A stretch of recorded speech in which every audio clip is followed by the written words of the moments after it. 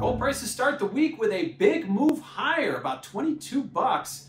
Recall that we had that flash crash, or at least the beginning part of a flash crash on August 6th. It seems like a lifetime ago. On August 10th, we did see that flash crash all the way down to 1690. Since then, it has been a retracement higher. Since August 10th, we've seen prices moving higher. And today we got all the way back to those pre-flash crash levels near around 1804. So we're back in that comfort zone where gold spent a majority of the part, middle to end part of July. So at this point, gold prices kind of back into that old range as we head into Jackson Hole this week. Clearly, the market focused on what the Fed may or may not say about removing its accommodative policies. That has been the focus. There was expectations that they would talk about tapering. Now maybe some of those expectations have shifted or backed off. The dollar headed lower. That helped gold prices. Treasury yields were lower today. That helped gold prices.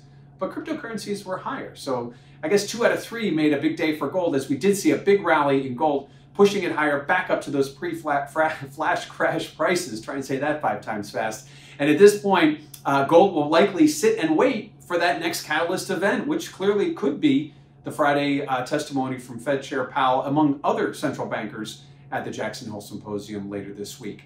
Now, what does this do to volatility? Well, if you check out that CVol index over at cmegroup.com, you will notice that as the market has gravitated back towards those pre-flash crash levels, volatility has been coming off. And now that we're here, market's just going to start to see flat volatility until we see that next move, until we see that next catalyst event.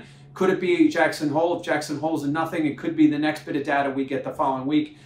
Clearly, the dollar is going to be a big part of this discussion as well. So ultimately, volatility now, we're back to the comfort zone, back to the old range, that level, that right around 1800 level that we straddled towards the middle part to end part of July, ahead of the big flash crash. How long can we stay there? And if we do stay there, expect volatility to trade sideways, possibly even to continue to decline.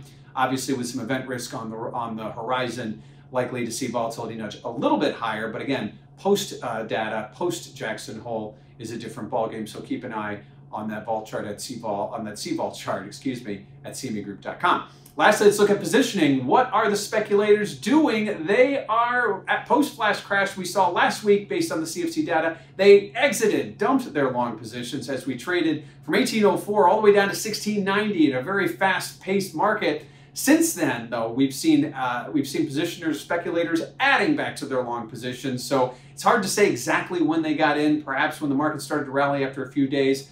As of last Tuesday, we saw them adding back a lot of their long positions. So part of this rally generated by speculators getting back in. Again, a lot of this has to do with this Friday's Jackson Hole Symposium and the shift in expectations. It'll be interesting to see if the Fed chair does give a more dovish tone, which would then give reason for a lot of the speculators adding back to their longs. If he doesn't, if he acts a little more hawkish, talks about tapering sooner than later and the possibility of, dare I say, raising rates, then things might turn south for gold prices, and speculators likely to be the first out if that happens to be the case. So ultimately, keep an eye on what happens Friday. The Fed chair speaks at 10 a.m. Eastern time. That will be the highlight of the week. It'll be a dollar highlight, it'll be a gold highlight, it'll be a market highlight, along with other central bankers as well. So gold opening the week, getting back to those pre-flash crash levels that took us from 1804 down to 1690. We're right back up at 1804 ahead of Jackson Hole.